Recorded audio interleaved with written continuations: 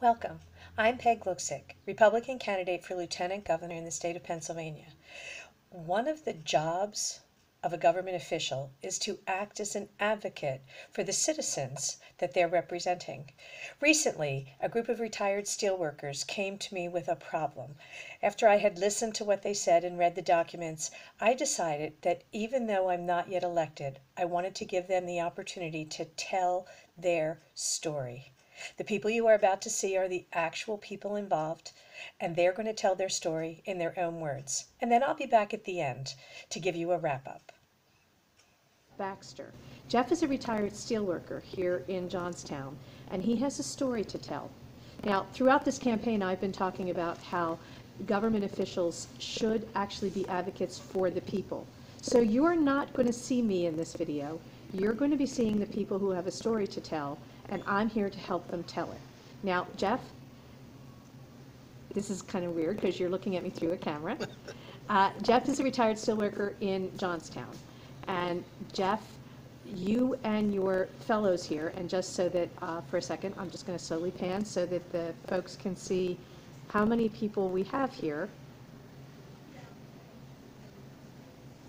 in Johnstown, all of whom are retired steelworkers and or their spouses. And Jeff, you and your fellows worked for Freight Car America.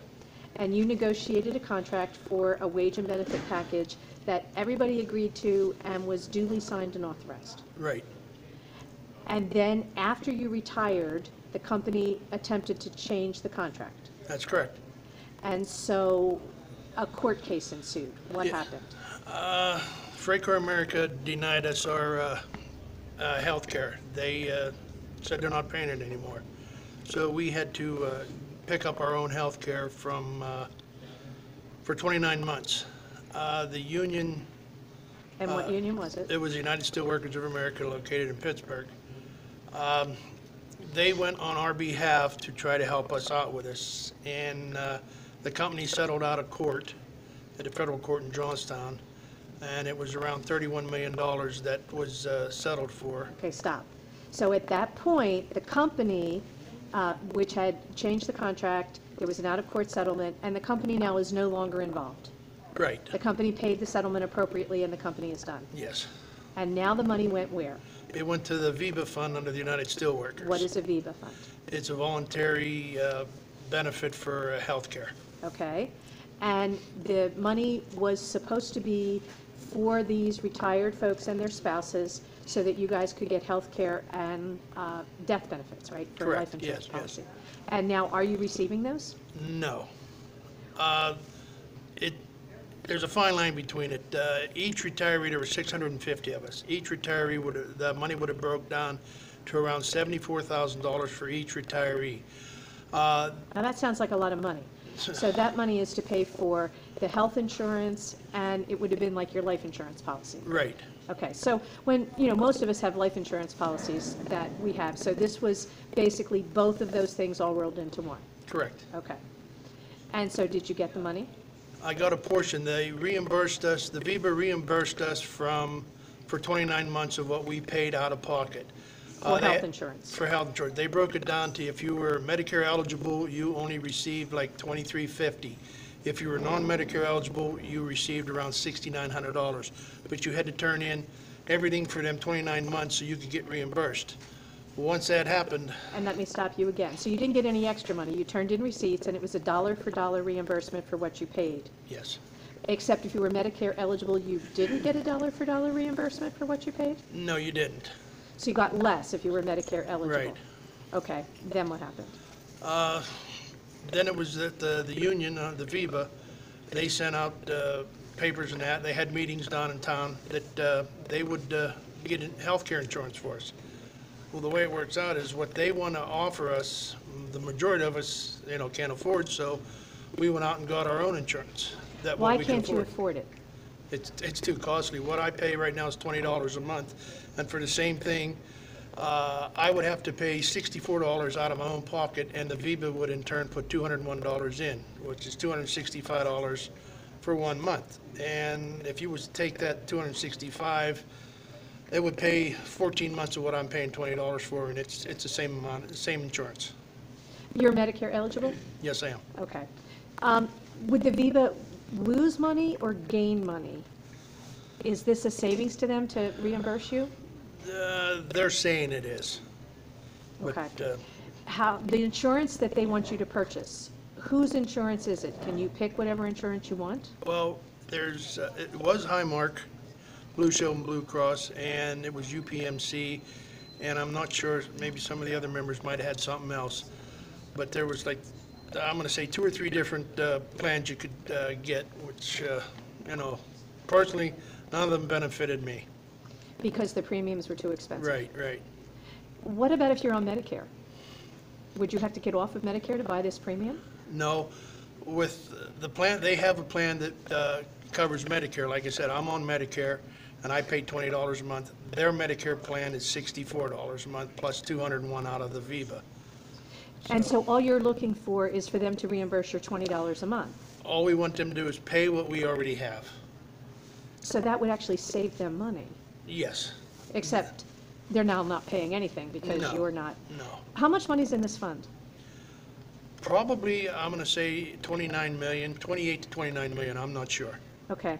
Now, there are also, we looked at the crowd, there are other folks affected. So we're going to walk over and talk to a couple of, these are widows, right? Yes. You're going to introduce me to them. So we're going to walk over now. Okay. And I'm going to take our audience with us, and we can see the two lovely ladies sitting here. So we'll start with our lovely lady here. And can you say your name? My name's Donna Plunkard. And can you tell us your story?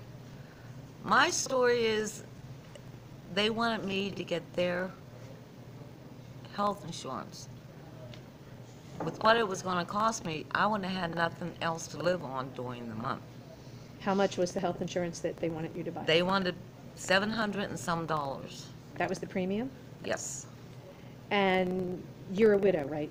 yes. And so your monthly income is, Right now, it's a little over $1,000. so basically you would be paying 70%. Do you have health insurance at all? As of this point, no. Okay. And what is it you would like them to do? Give me an affordable health care. Can you purchase health care somewhere else for less money? For example, if you went onto one of the exchanges. I'm waiting to get on Medicare, which would be around June. Okay. But then, unless you buy health insurance from them, they won't reimburse you for that either. No. So the money that was from the settlement, you didn't receive it, and the only way that you can access health care benefits is to pay 70% of your income for health care premiums. Correct. Okay.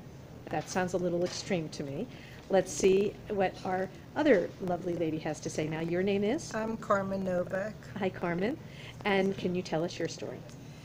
Well, my husband passed away also, and when he worked on the car shop, we were promised insurance for the rest of our lives And by contract? by contract. And everyone agreed to that contract? Yes. Okay. It took a lot of concessions over the years to be able to have the extra benefits. So in a wage and benefit package, they conceded wages to get this benefit? Yes. Okay. And now, where are you now? Well, now I'm on Medicare, and that's cost me money, and on top of the Medicare, I did decide to take their Blue Cross and Blue Shield plan, but that's still almost $100 out of my pocket. And I'm on a fixed income. I'm only getting 70.5% of my husband's Social Security. So it's not easy. To pay that? Mhm. Okay, thank you for sharing your story, ladies. I appreciate it from You're both of you. welcome. Now, Jeff, where did you go? Okay, so let's come back to Jeff, and we're going to walk over here. Jeff, we're going to sit down to save my arms. So you have been talking to the Viva folks, and first you asked if the money that was supposed to be for your benefit could just be given, divvied up equally among the folks here. Yes. And they said no because?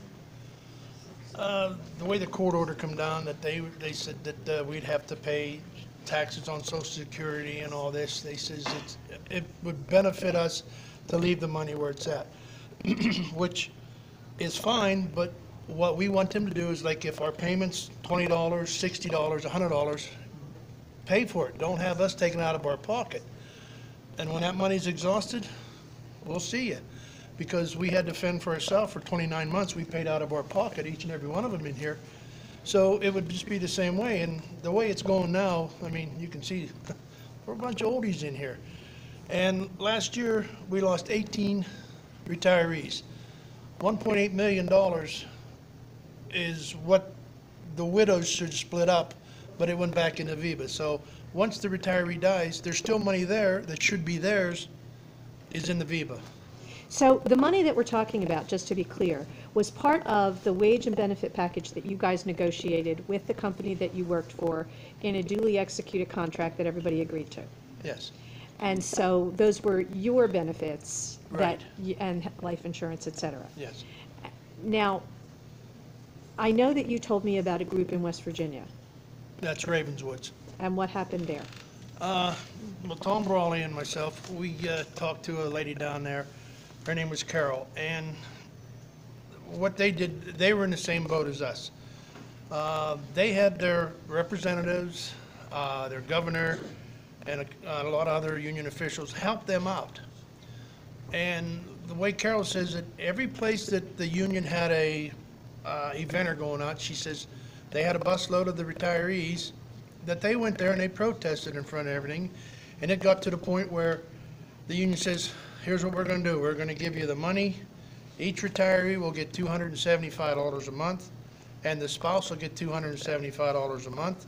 And when that money's exhausted, it's done. And they agreed to it. So that's how the union worked with them.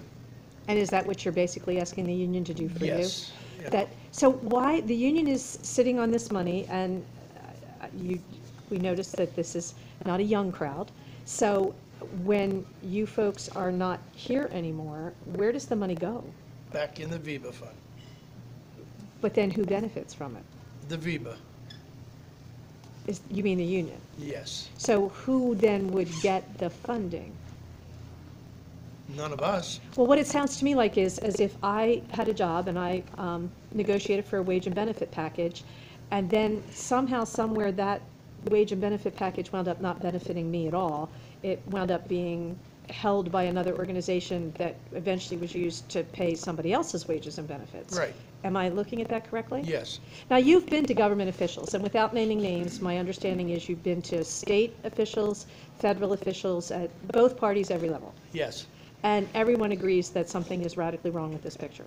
Yes. And they keep saying since it was settled in the federal court, there's nothing they can do. They said to get an attorney. No attorney will touch us. You can see as a group here, we don't have the money to gather up to get an attorney. But every attorney we said or anybody we talked to say, you guys should get an attorney. We can't afford it. And like we're caught in between a rock and a hard place. Well, there you have it. You know, it's important to remember in this story that these are folks who just did their jobs. They negotiated a contract in good faith. They honored the contract that they negotiated. And then after they retired, they found out that their word and their good faith was not enough. They're now embroiled in a conflict with the United Steelworkers Union, who has basically said that their wage and benefit package can no longer be used for their benefit. Imagine if that were one of us, that we negotiated a contract and did the work for a wage and benefit package, only to find out years after the fact that some powerful group had decided to usurp what we earned and what we worked for, and then dole it out to us, maybe, if we met conditions that they set. Now, the agreement with the steelworkers says that they can renegotiate. They can change how these folks are treated at any time. And as you heard, they're not asking for much. They're asking for basically the same settlement that the people in West Virginia got, that they would get every month enough money to go toward their own health care of whatever type they chose that best meets their needs. That's not unreasonable. That's what most of us are asking for. So I hope as you listen to their story that you will join them in talking back to the steelworkers and letting them know that these retired workers do not stand alone, that the citizens here in this Commonwealth have their backs and want them to get justice. It's the least we can do. As I move forward in this campaign, and hopefully once elected, I hope to be able to continue to be a voice for the little guy. You know, I'm 5'2". It's kind of appropriate that I stand for the little guy. The average citizen who does their job, raises a family, pays their taxes, and often is the one forgotten in all the push and pull of the big special interest groups. I hope that we've been able to do something to help these forgotten people. And I hope that together moving forward, we're able to stand for other forgotten people across the Commonwealth. I'm Peg Luksik, and I thank you so much for listening.